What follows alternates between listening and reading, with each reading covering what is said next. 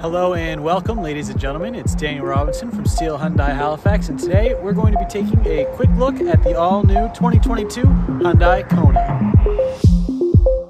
Those eyes, disguise, I'll hide. Bright lights, decide, defy. Your heart beats fast, despite the truth that love is blind. I just wanna feel anything, anything with you, with you. I just wanna feel anything, anything with you, with you. Now, first things first. Anyone who's seen the previous iterations of the Kona will notice the new facelift that makes the 2022 Kona stand out amongst the crowd. With a larger grille, thinner LED lights, and a new factory rim design, the new Kona looks better than ever.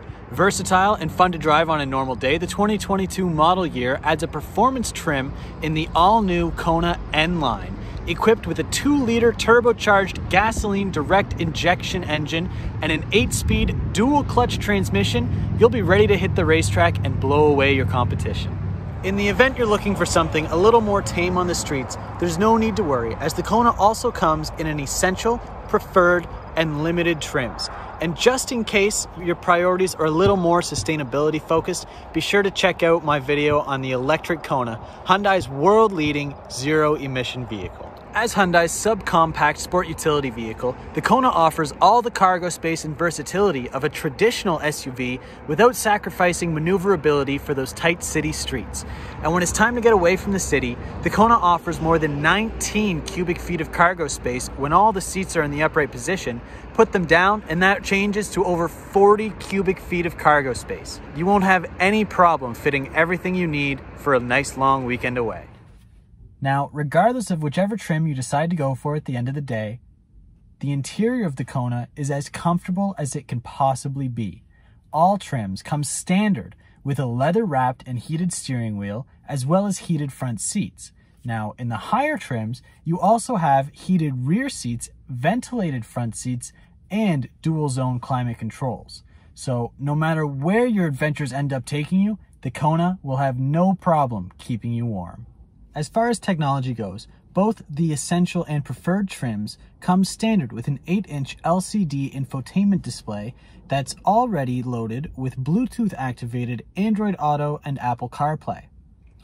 Now, if you go for either the N-Line or the Limited trim, that screen gets upgraded to 10.25 inches, so that way you'll have no problem seeing what music's playing or checking your maps to figure out where you're headed next. In addition to the infotainment screen, there's another 4-inch display right in the middle of the driver's instrument cluster where they can check on important information such as their speed, the tire pressure, or which tires are operating in the all-wheel drive settings.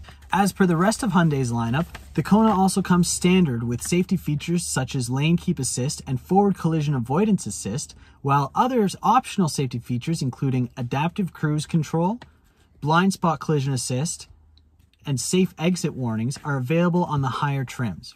Regardless which trim you go for, all 2022 Konas come standard with a backup camera, driver attention warnings, and the option for Hyundai's all-wheel drive drivetrain.